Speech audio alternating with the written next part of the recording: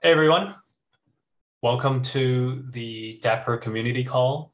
It is November 30th, 2021, and we have a couple of things on the agenda to discuss today. So we'll show you real quick. First, we're going to have Yaron talk to us about the configuration building block that was released as a part of version 1.5. And then we also have Bernd, who's going to talk to us about managing Cosmos DB connections in production. And then, as always, we'll have an open discussion at the end for any questions or items that you would like to address. And I just realized I didn't introduce myself in the beginning. My name is Will. I am an approver in the Dapr docs repo. All right, so without further ado, let's go over to the configuration building block. Yaron, do you want to take over? Yep, let me share my screen.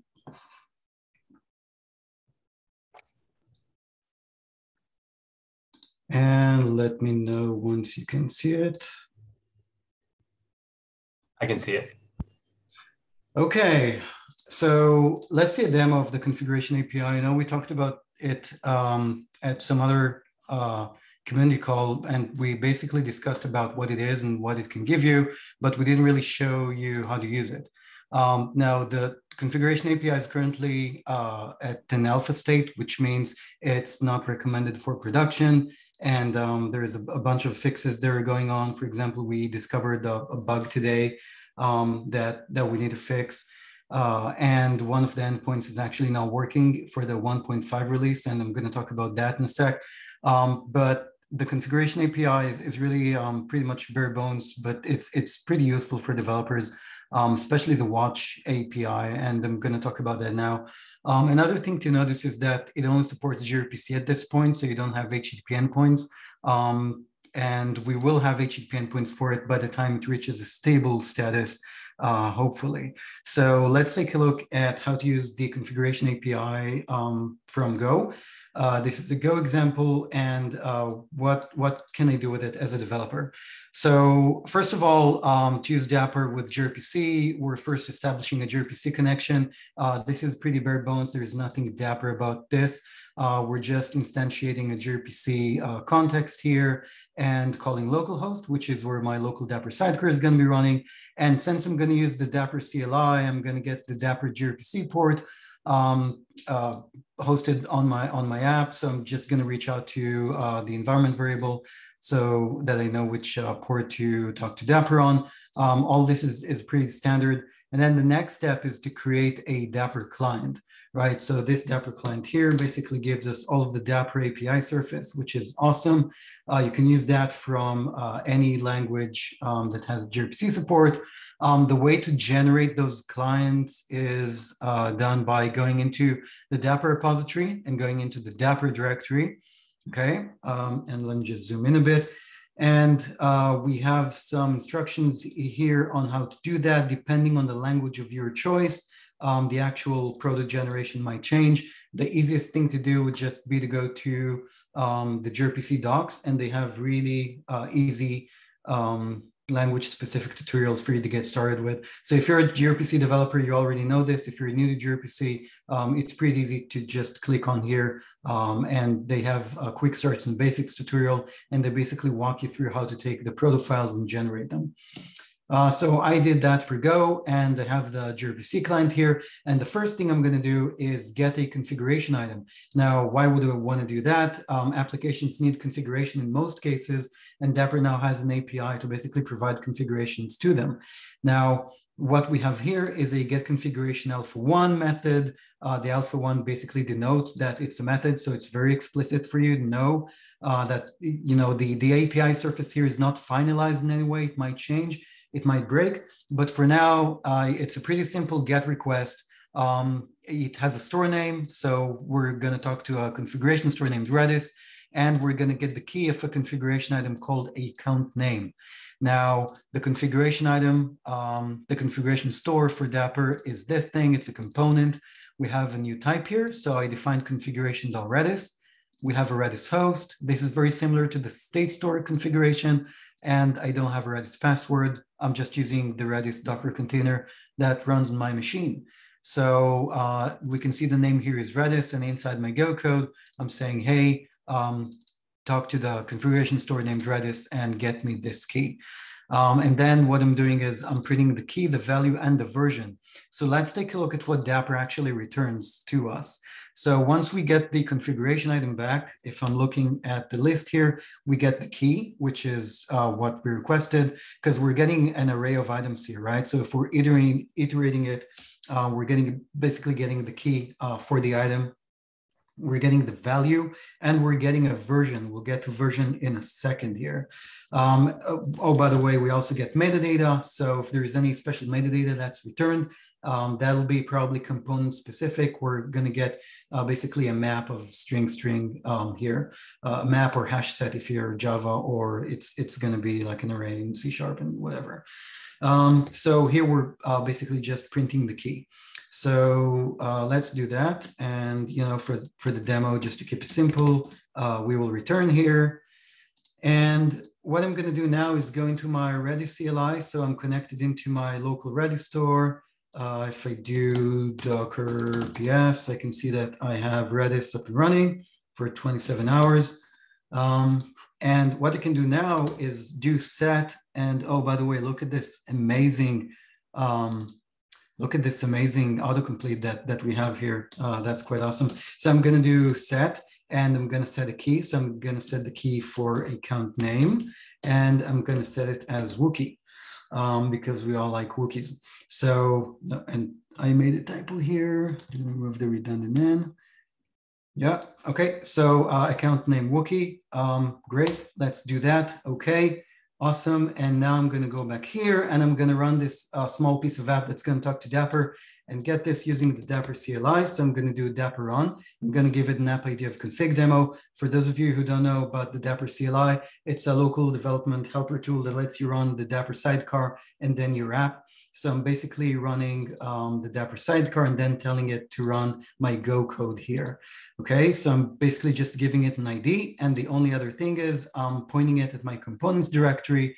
That components directory holds the configuration.redis file. This all is available on our docs, and most of the steps for this tutorial are also available, except for the configuration watch, which I'm going to show in a second. But this is probably going to get PR'd into the samples repository next week, so you'll get to use this code too. Okay, so let's launch that, and we can see that the sidecar is up and running. And we can see that we got the key, which is account name, and the value is Wookie, and there is no version because we didn't actually write a version compliant key into the store. So this is pretty simple, right? This is pretty much like the state store implementation. And at this point, you will be looking at this and asking, hey, why can't I just use a state store that, I can just get a key?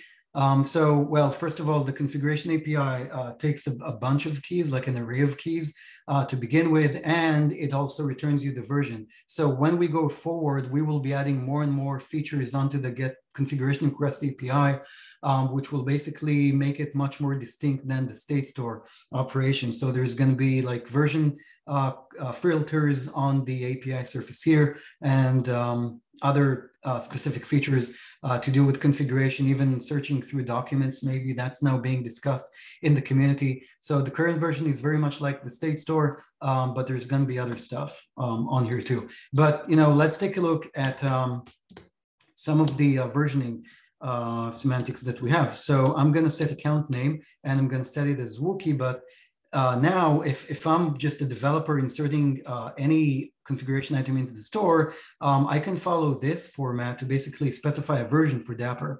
So if I do it like that, and I basically specify this separator here and version 1.0, let's do that. And I'm going to run it again. I'm just running the exact same code now. And we will see that now Dapr has extracted the version for us. So this is basically the version format. If you're a developer writing items into the configuration state store, or an operator, if you follow this semantic, Dapr will know how to extract the version. And in a sec, I'll actually show you how to make changes and how Dapr is actually getting notified about new versions of the same configuration item if it changes. That's pretty useful, and you can also attach metadata here, and Dapr will return it. It's also important to note that at this point in time, we only support the Redis state store, but Redis configuration store, but more configuration stores are coming. So this is pretty nice, but also pretty basic. Most of the times, if I'm a developer, I want to get notified if a configuration item changes and then act accordingly, right? So what if my account name changes? And for that specifically, we have another API version, which is subscribe configuration, which lets me subscribe to any changes that happen on the specific key that I'm requesting for the given store. So something that's pretty nice is how simple this API is. And kudos to Lawrence and also Sky from Alibaba for designing this. So we have the get configuration request here. And it's pretty simple. We have the store name and the keys, and we basically take the exact same structure here, and we just apply it to the subscription operation. So we're basically telling Dapr, hey, you want to subscribe to any updates that occur for the Redis configuration store and for these keys. So we're just calling this API here. Pretty similar to the get configuration one. We're airing out if there's panic. That's just standard Go stuff. And then this is how you consume messages from the stream in Go. It's pretty similar for most other languages. We're just for looping here. We're receiving updates from the received stream. This is the stream here. Again, airing out if there is a panic and just examining the update. So if the update is not nil and if the items are not nil, then we're just printing out the change that occurred. Here, I'm basically just printing out the first item on the list, but you can just for loop the items here for all of the items that changed. By the way, you can also not put in any keys here. And what this will do is it'll notify you of any change that occurs in the configuration store. So any change to any key will basically get notified here. But here I'm just telling Dapr, hey, only notify me if there is any changes made to the account name key here. But again, if you omit this, it'll notify you basically for everything. So let's see how that is done here. And we are going to basically fire up the app again. So we are up and running. We can see that we have the account name here. And now I can basically start making changes to the API. So I can just make this change here, set it to Wookie2, and this is okay. And we can actually see that we've got notified here twice about the change. So Dapr basically notified us, hey, there is a change to this item here, printing it out. And the for loop here should only print once. It's printing twice because it's repeating it. And that's basically it. It's notifying you anytime there is a change to your configuration item here, which is pretty cool because it's a pretty nice thing to do. To be able to just change stuff. This is actually the first API we have in Dapr that notifies you when things are changing. I know lots of users want to see this for the state store. I'm gonna tell anyone who's seeing this right now, do not use this for state store configuration items. This hasn't really been up to the level of scrutiny we'd want it to be for state store configuration items, meaning there's no any special performance related, issues here that we were looking at when we received this PR. So this might be not as performant as you'd expect. This is really good for configurations. Do not use it for state because it might not have the latency you expect, even though this does look pretty fast. We don't have benchmarks for this yet. So again, only use it for configuration. If you want to see something similar for the state APIs, raise an issue on GitHub or on Discord, and we can discuss this. But this is specifically for configuration. But this is, again, really cool. If I go and change the version here, version 2 now on Wookie 3, then we can see that we're getting notified about these changes again. And this is quite nice because the app can now basically act on the changes to the account name and do whatever it needs to do. And this is, of course, really good for gRPC because it leverages client-side streaming. So you don't actually have to have a port open inside your app for Dapr to call back into you, right? So your application doesn't actually need to have anything open. You know, you don't need a gRPC server, you don't need an HTTP server, because all you do is call this client-side streaming API, and the Dapr sidecar will know to just notify you back, just because this is how gRPC client-side streaming works. So this is pretty nice because you don't have to, you know, for example, lock down your gRPC server for only localhost. You don't have to protect it with API tokens. You're only just calling the Dapr API server. With the HTTP version of this, which is not yet implemented, you know, we'll probably have the Dapr API call back into your application, just like we do with bindings and pub sub events, which will require you to open up an HTTP server. But just leveraging gRPC client-side streaming here is pretty nice. And, you know, on our documentation, if you go to the Dapr docs, let me open it here. So if you go to docs and you can see, let me zoom in a bit, version 1.5, let me search for a configuration API. And you can, whoa, not found. What did we do here? I think we merged the PR today that removes the configuration API. That's interesting. Docs maintainers, please take note of that. Like if we remove the configuration API, that's not cool. So I just clicked the first link here, which is the configuration overview. So it should be under developing applications, building blocks, configuration here, and there you have the how to manage. So the content is still here. That's nice. So this is how you get to the content. It's developing applications, building blocks, configuration, how to manage, and you can pretty much have most of what I've shown here on the demo with a bunch of languages. So we have Java here. You can see how to get configuration with Java, .NET, Python, and JavaScript. But again, this is, you know, gRPC, so you'll have the language of your choice generating the Dapr product lines for whatever language you're actually using. Yeah, so I think this is it. Back to you, and ready to take questions. I'm going to stop sharing now. I'm good. Thank you, Yaron. Looks like Mark has a question for you. I think Yaron answered it, and he explained the gRPC functionality and how it works rather than having a callback method. Sounds great. All right, does anyone else have questions?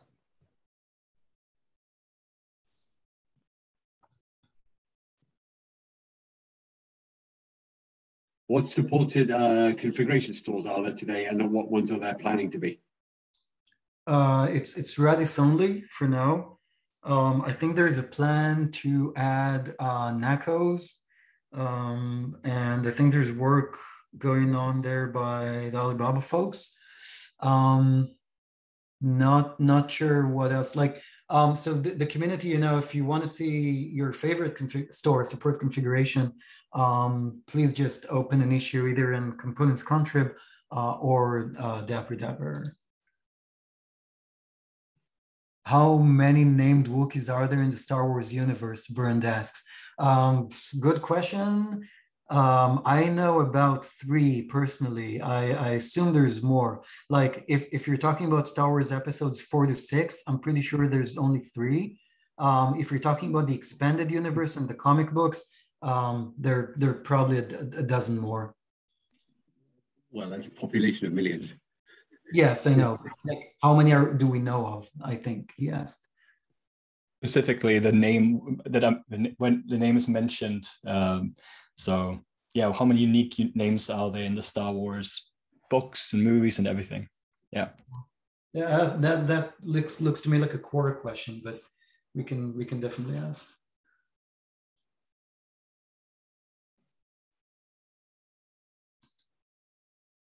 I actually have a question for you, Yaron. You mentioned this is supported on gRPC right now. Are there plans to bring it to enable it for HTTP as well? Yeah. So, well, there aren't currently plans, but you know, we've made it very clear that the configuration API can only reach a stable state if it has an HTTP API too, right? So like when I say there are no current plans, I mean we haven't triaged the work into any milestone, okay? But there is like a roadmap plan to add HTTP for sure. Otherwise, the API cannot go into stable. Sounds good. Thank you.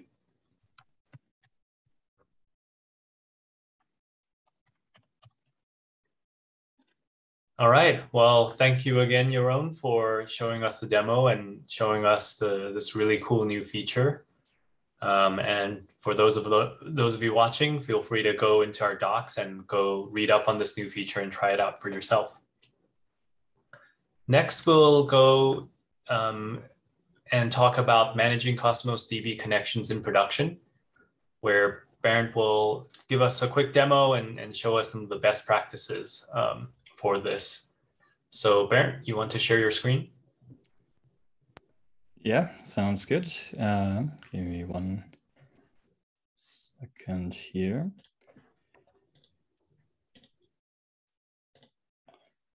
All right. So what I have here is a simple application, actually no application at all. I'm just going to initialize a sidecar that loads a Cosmos DB binding, output binding. And what I want to show you is I'll be loading 50 instances of a Cosmos DB binding at the same time, more or less, because what we observed is that if you load lots of Cosmos DB sidecars or sidecars with Cosmos DB components, doesn't matter which kind, if you're using the same Cosmos DB account, this can be problematic. And I'll show you exactly how, and then how we will work around that, what the best practices are. So let me just do that. Here's my silly bash script to do this. So I'm just gonna launch a bunch of sidecars here on my machine. And until when I get a bunch of errors in a moment, I'll just quit this and we can see what is happening. It won't take very long to fail. So you can see here it's failing. That's already good enough. I can exit this. And then what we can see in here is, let's see, somewhere is an error 429. If you can see this, yeah, so here, requests did not complete due to metadata requests, something like that. And this is something that happens with Cosmos DB upon initialization of connections. And in fact, if I go to the documentation for Cosmos DB specifically, they state that initializing new clients of Cosmos DB fetches a lot of metadata, and this is known. And so it would be ideal to not initialize lots of clients at the same time. Now, if you have an application with Dapr and lots of sidecars, if they all come up at the same time, maybe that could be problematic. So we now publish these best practices here for getting around that.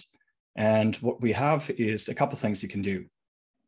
The first thing is you can ensure that only sidecars that really need to load the Cosmos DB components actually do so by scoping components to specific applications. And that can be done like so. In your component definitions, you would just specify the scopes parameter here, and then list the application. And then additionally, what you should be doing ideally is ensuring that you don't deploy everything at the same time that could initialize your Cosmos DB connection. So maybe if you have multiple applications that use components, Cosmos DB components, deploy them gradually. Don't deploy everything at once. That would help. And additionally, this is another best practice, which may not be applicable in your case, but Cosmos DB shares this metadata request limit at the account level. So a Cosmos DB account can have many databases in it, but unfortunately this limit is shared across the entire account. So if possible, unrelated databases should not live in the same Cosmos DB account to also avoid this issue. Now, on the Dapr side itself, we can do additional things to make life better. And so what we're doing is now with the hotfix release 1.4.4 and 1.5.1 that's coming out in the next couple of days, we will also retry connections. And that actually in our testing alleviates this problem where initially the Cosmos DB components may fail to initialize due to this request rate limit issue. Now, to really take advantage of that, though, you do need to update this init timeout value in the component metadata, or not in the metadata, but in the spec. So this section here, if I look at the component schema, you can see that again here. And the default value here is 5 seconds. And the maximum for which we are retrying, could be retrying, is 5 minutes. That's how it's set up. But you can choose any value you would like to wait. That's entirely up to you. I'm using 5 minutes in my testing, but configure that value, and then that's the duration for which the component may come up. So for how long you want to wait for the component to come up and the sidecar to be ready. As that may delay the sidecar to be healthy, you may also need to update your, if you use Kubernetes, you may need to update your readiness and liveness probes as well. So that's one consideration to be made here. And these best practices apply to both the Cosmos DB output binding and to the state store components. And that's all I have.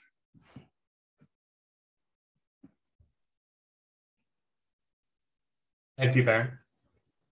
Does anybody have any questions regarding the items that Bernd just spoke about?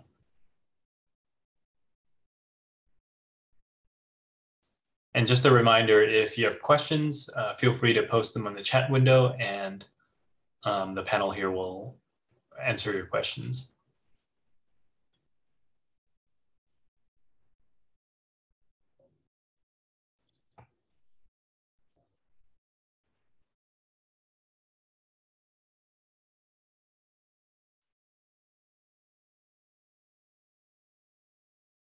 All right, if there are no specific questions around best practices with managing Cosmos DB connections, we'll move on to the next segment of our call, and that's just the open discussions. Anything you have on your mind, you want to ask, want to discuss, this is the time to do so. And again, you can use the chat window to post your question, and we can go from there.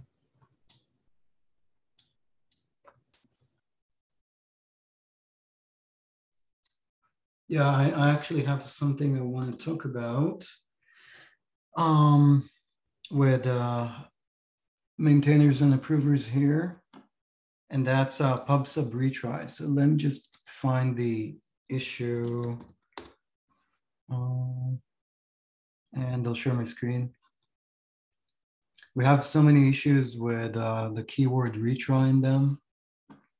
Okay, I think I found it.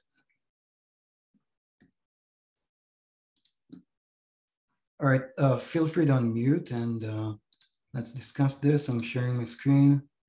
Let me know when you can see it.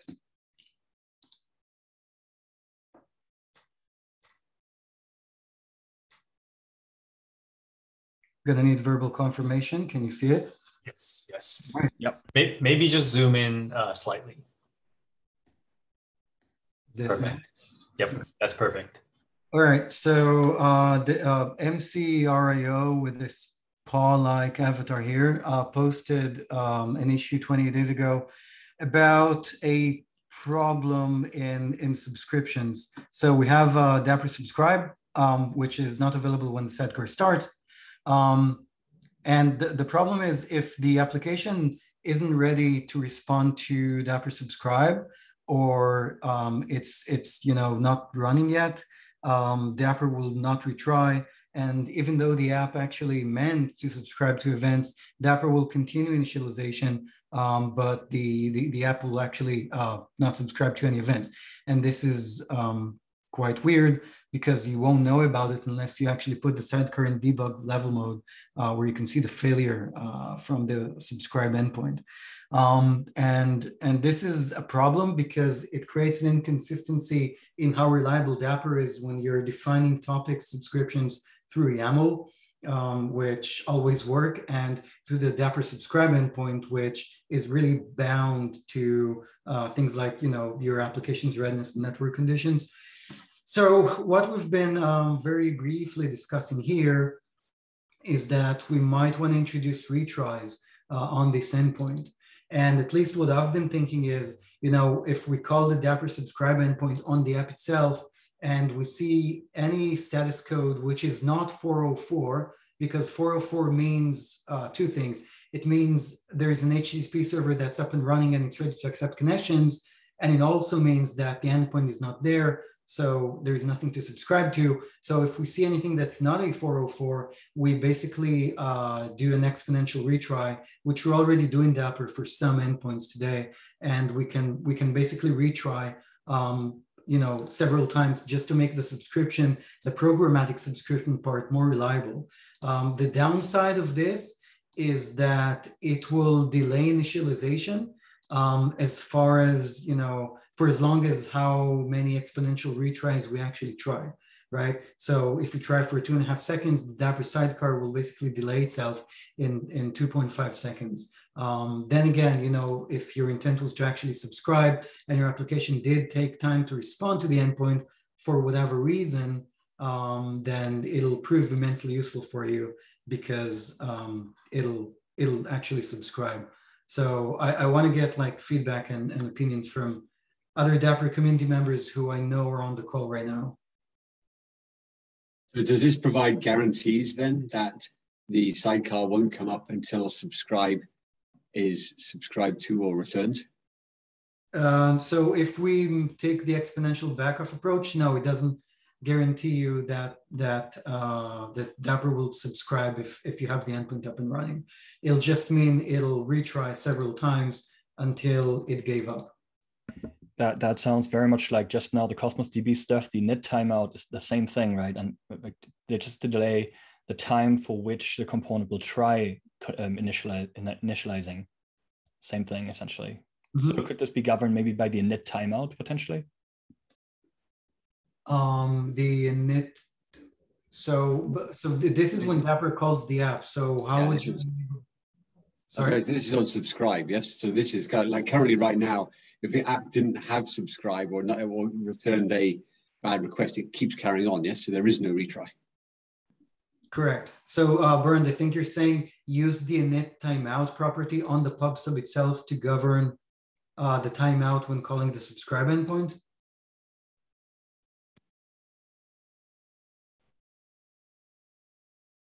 I think you might be muted. Can you hear me? Sorry. Yeah. No. Yeah. Remind me: is does subscribing happen when the component is initialized, or does it happen later? So subscription happens, I think, before the component's initialized. But this is regardless of the component. Yeah, this is regardless of the component. This is calling on your application. This is Dapr calling your application. I was wondering if we should have like self-purposed health API for Dapr to call into. So it's like maybe even a new API called /Dapr/health, and then Dapr would call that, so subscribe first, and then only then call Dapr subscribe. Yeah, so what you're saying is to go this route for the second bullet here, when the app is not yet in ready state, which is something we don't currently have. Yeah. There is another issue which discusses this. I think it's this one. Yeah, so there is this issue that got started way back in March. And this basically discusses how Dapr basically finds out that the app is not healthy and then makes decisions based on that. So like the discussion here has died down a little, I think. There's another issue here. Let's see. Yeah, I actually think this one. So this is a PR from our friends at Alibaba that actually has Dapr waiting until the app is at starting phase. So we need to look at this PR again. It actually got closed today because it was stale. So naughty Daprbot closed it. So I reopened this today and I pinged the OneFX, but like we Dapr maintainers should really look at what it's doing, because I think this PR is actually setting waiting probes, which basically tell Dapr how to detect when an application is down. Arthur, I see you have a comment here. So, you know, if this goes in, then yeah, we don't actually need to put any sort of like retries on the Dapr subscribe endpoint, just because Dapr will, you know, assume that everything that has anything to do with calling the app is ready to go once the app is in ready state. But like solving for this might be much more immediate than waiting for this to happen. What do you think? Well, don't you need both? Well, I don't necessarily think so, because it's like the responsibility of the app to signal that it's ready. And then, you know, the app basically says to Dapr, hey, all of the endpoints that you're looking to call in my server are ready to be served. You know, they're basically up and running. But how does the app know that? Is that a responsibility of the app writer to say Yes. it has to? And okay, so they would have to signal this though to something. Yes. Yes, correct. And that signaling is basically implemented in this PR. Like what's expected of the app is in this PR, but we should really look at that more. So that's the model of call a health point endpoint on the app several times, and if that's ready, then assuming that the rest of the app is ready for things like subscribe or whatever endpoints that Dapr might call onto. Correct. And you know, you can always add exponential retries, like you insinuated here, just, you know, to make it more resilient in case there's like a network failure, right? Or a network partition, which I imagine you won't get if you're running Dapr on localhost, right? Like it's the same network interface loop. So, yeah, no, I don't expect these things to happen. That's why I kind of said both, because like, you know, although you want to have the ready state, that requires every app now to be able to do that, not to fail. Yes. And so you have to go back and retrofit that on every app. Yes. Unless there's unless we build, I mean, you have to rewrite your code. Yes. Yeah. Yeah. So my Uber point here is this is ongoing work, and I think we should get it in. Like I think we should have the app be able to tell Dapr that it's ready. Like this is an important thing. Yeah. It might not happen until, I don't know, I'm just making up, you know, 1.7, 1.8. This thing might be implemented easily for 1.6. So, you know, and if we put this in, like the exponential retries, we might decide to remove it or keep it once this goes in. So, yeah, but even if that goes in, you know, all of the hundreds of apps out there have to go back and retrofit it in there in order to prevent this from happening. What do you mean? Well, if I don't implement code now that tells me back I'm ready state in my application I deployed a year ago, it's still going to still suffer from this. Correct. That's true. Arthur, what do you think? I'm inclined towards having a separate API instead of using subscribe for readiness. Yeah. Okay, but what do you think about putting exponential retries temporarily until we have that, just to improve the resiliency? There's a few users that actually reported this. This user is actually reporting something else, so you can. Don't want to say ignore, but like for the context of this session issue, that's not what this is about. But there are other users on Discord that reported this thing. So that's why I just want to put, you know, exponential retries there. There is so you're right. There is an immediate win if you do that. Now, are we going to offer this as a configurable option, or going to be just using same defaults? Yeah, I would opt for same defaults. That's why I was saying both. Same defaults on this to fix all the existing apps out there. And then in the future, you can have the actual application API that gets called, and there you have more control over this if you want. Yeah, I think if you think so, the application can not respond reliably when you invoke that, even after it's ready. So that is a chance that might happen, right? So it's not guaranteed. So I think it makes sense. Okay, yeah, cool. So I assigned this to 1.6.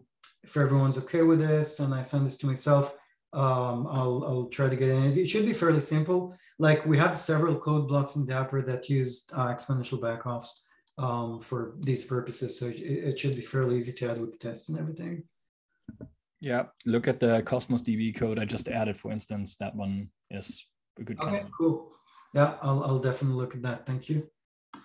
Okay, yeah, so that's it regarding this issue. Back to you, Will. Great, thanks, Yaron. And then it looks like Long might have something you want to bring to everyone's attention. Long, I made you a co-host, so you can unmute if you'd like to explain it. Oh, this is about distributed lock API. I want more people saying talk about their ideas about it. Then we can push it. So Long, the link you put in the chat is for the Dapr standards API. Oh, this is another thing. This is I share this link is for the distributed lock API. Not for that. But I want to talk about that too. Okay, so can you put the link for the distributed lock API? And we can. Okay. Yeah. Wait a minute. Sorry. Wait a minute. Oh yeah, sure. I mean, I can try and find it too. Hold on. Lock API. Hopefully there. Okay, yeah, I found it. Let me share my screen. Because you're right, we do need to get eyes on that. Yeah. Let me share again. I'm sharing again, verbal confirmation once you can see it. Yep. Yeah. All right, cool. So Seaflood, I think he's from Tencent, brought this issue for a distributed lock API, which personally I really want to see happen, because this can enable things like leader election, right? Think about like an app telling Dapr, hey, I have multiple instances of my app and I want to know which one is the leader now because I'm trying to get a lock on something. So this proposal here has a high-level design, which is really great. It has a try-lock and a non-lock API. It has a gRPC API again here. I would like to see an HTTP API too, but you know we can start with gRPC and then translate it to HTTP. And a bunch of diagrams. And really what the discussion is going after here is, I think Seaflood is asking whether or not we need new component types for distributed locks. And at least what I said is I want to see this as an added feature on top of state stores, because I don't want to see, you know, an explosion of duplication of code. For example, if you look at the configuration stores now, we're seeing that the configuration store for Redis is almost a copy paste of the state store with some changes to it. And I think, you know, if we can get this capability just added to the state stores, we can reuse some of the features like time to live and first rate wins. And, you know, we get consistency with transactions.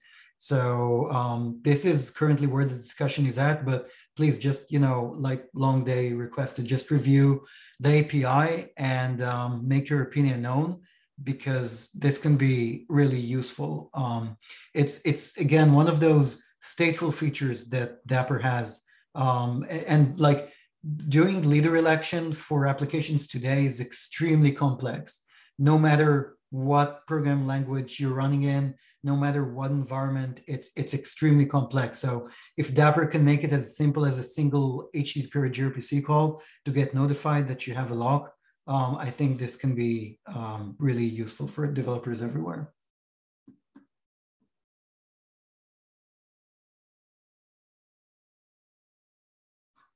Is this one that has a lock and then the lock expires after a period of time?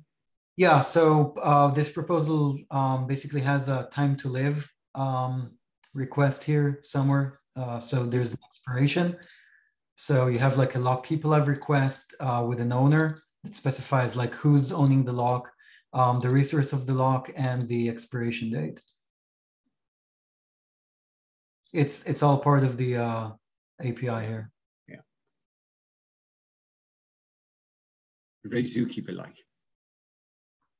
Yeah, so yeah, this is the try lock request. What I showed earlier was the renewal of the lock. So, you know, this is again like a question, do we need a try lock request and a lock keep alive request? Or because like you have resource ID, lock owner, and expiry here. If we scroll back up, I think it's pretty similar to the try lock request, store name, resource ID, lock owner, and expire. So, you know, let's also try and keep the API surface as simple as possible, just be the same structure. So those are the kind of things I really want the community's opinion on. You know, what's going to be the most developer friendly API, which is explicit at the same time, I think. But this is a really awesome API, and like coding this is going to be lots of fun. And having, you know, more implement like features added to existing state stores, I think will be really, really nice. Like, because if you look at all the Dapr state stores today that have like a first right wins, and you can say all of these are actually compliant distributed lock APIs, then you get like 7 or 8 out of the box. If you were to go into writing new component types for these, you would basically start off with 1, and you would need to copy paste a bunch of stuff, and adding new stores will be a lot harder, and they will need to have their own certification tests. So, you know, I'm really trying to consolidate all of these features on top of existing state stores, which, you know, are building blocks into other APIs too. I think it's that's definitely one of the most requested features in Dapr. One thing that I'd like to take this opportunity to remind the contributors is that there's way more to deliver a feature than completing the pull request into the runtime. You also have to write E2E test. We have to write components, bring components to a stable version, and also by adding them, for example, to certification and conformance test. Also documentation and SDK changes to add these features to the SDKs with also corresponding documentation. So I just want to make sure that when somebody brings these proposals, that the person keeps in mind what level of commitment would the person be able to have before we can say we are ready to take in a new feature like that. Yeah, definitely +1. Okay, I'm gonna stop sharing. Yaron and Long, and for those of you who want to follow along and comment on the proposal, the issue is linked in the chat window, and you can click on it. I think this was a good example, actually, that we also have, worth mentioning, that we have community call issues open in the Dapr community repo. And if you want to discuss one of these proposals in future, it would be great to put them in there, and then people can read them in advance. And then, you know, it'd be great to discuss that. So I think that's something, I think this is showing a great way of taking advantage of that and just getting some feedback.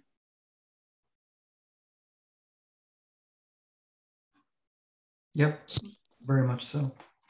Yeah. Hi. I just want to talk about the Dapr API. The Dapr API. I do not think the detailed plan about this, but I heard that Ian has some thoughts about this. So I want to I want to hear that. You want to what? Sorry, I didn't get that. I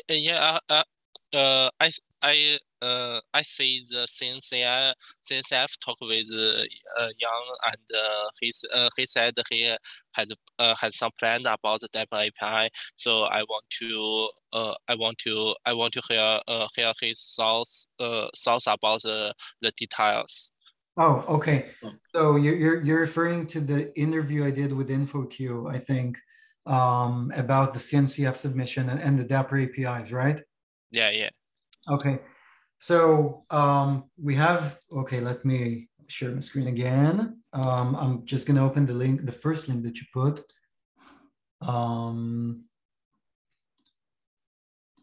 Let me find that. Yeah, okay, let me share again. Your screen. All right, cool. So we have this feature here, this issue here, sorry, this issue got opened on February 18 by Nobody Jam from, I don't remember where he's from. No, I'm not sure. Anyway, he opened this issue and he basically asked, hey, is the Dapr API going to get ever separated from the Go implementation itself? So that, you know, some cloud providers might decide to have their own implementation, or, you know, you might have like a Dapr edge distribution, or something like Envoy could start implementing Dapr APIs through filters or something. And we've had a pretty long discussion here. And then, you know, once we got more and more into the CNCF discussions, it looked right to basically make the Dapr APIs a standard, and to really separate their implementations from the Go implementation, and because that can enable you several things. First, it can much more easily enable other implementations. So, for example, you know, think about something like Confluent Cloud, right?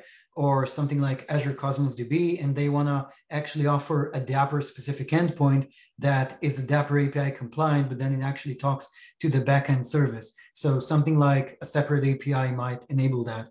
Also, it can bring in much more contributions and community involvement for an API spec that really develops independently from the implementation. Also, I think it creates much more of a healthy relationship, in that people think about APIs first and implementation second.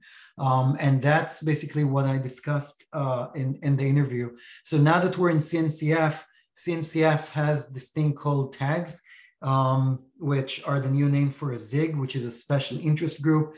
That's basically a group of developers that basically take like a subject, like, for example, distributed systems APIs, and they sit through a bunch of design decisions and try to bring something to become a standard, or, you know, an implementation for one of the projects that the CNCF governs. Now with Dapr and CNCF, there's lots of specifications inside of CNCF.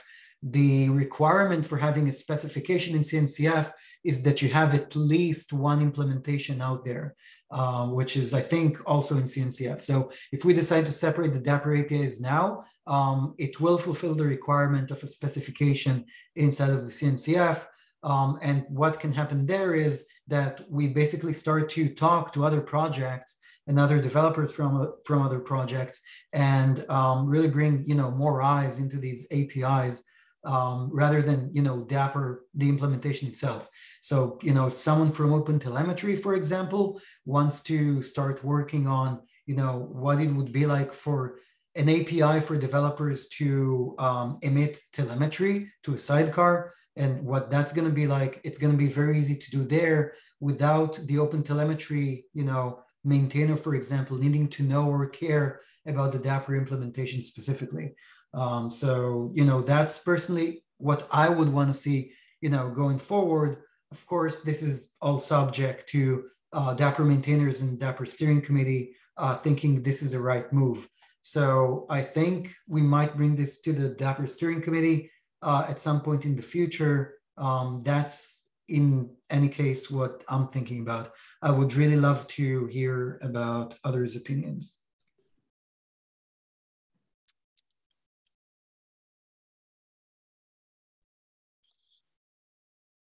Yeah, no, makes sense. Do you have to, the special interest groups can be formed by anyone? So in terms of Dapr, we don't have ZIGs today, but like if there were one, the steering committee would need to approve it. The special interest group itself would comprise all of the interested people. and then they would work with maintainers and the steering committee to bring their recommendations, right? So for example, the special interest group would include anyone interested in forming the first draft of the standard APIs. Then this group would basically bring the draft to the Dapr maintainers and steering committee, and then a decision could be taken, about whether or not we think this draft is really applicable to be the first version of the Dapr APIs, and this is how it would work. This is how special interest groups generally work in most open source projects. And would this spec or draft be an extraction of our existing APIs, or it can be also different with like breaking changes and things like that? Yeah, so very good question, which was also asked here. In my opinion, it would be based on the existing APIs. Since Dapr has reached 1.0 and we have backward compatibility guarantees, we cannot, in my opinion, change the existing APIs. But since we already support introducing new APIs, any changes we want to make will be the basis of new versions of those APIs. So if during the specification standard, we go like, hey, we actually want to change the state API to be something different, then this calls for a V2 of the state API, which might be incorporated into the specification from the beginning.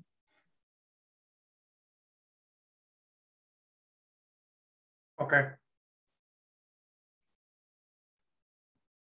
Do you have any idea if this spec will be something language protocol specific, or if it's going to be protocol agnostic? The reason I'm asking is an API, describing HTTP API is very different from describing a gRPC API.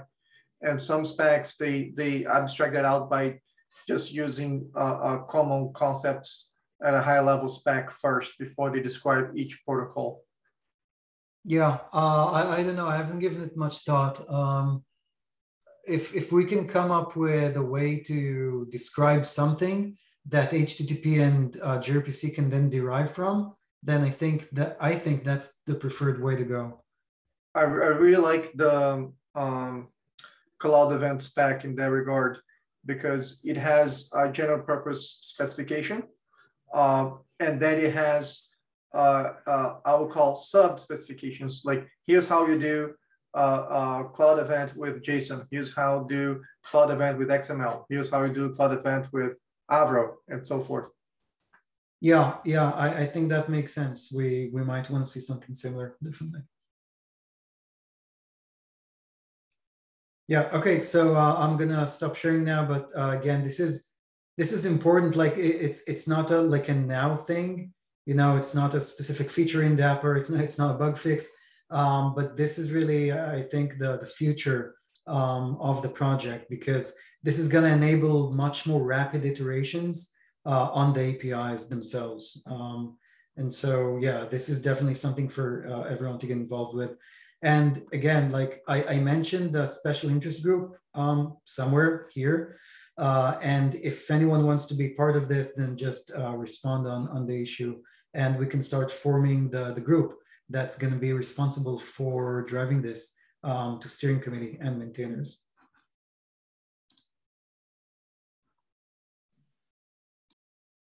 Perfect. Thank you, Yaron. All right, we're right at time. So thank you everyone for joining the call, and we'll hope to see you next time. Thank you. Take care. Bye, everyone. Bye.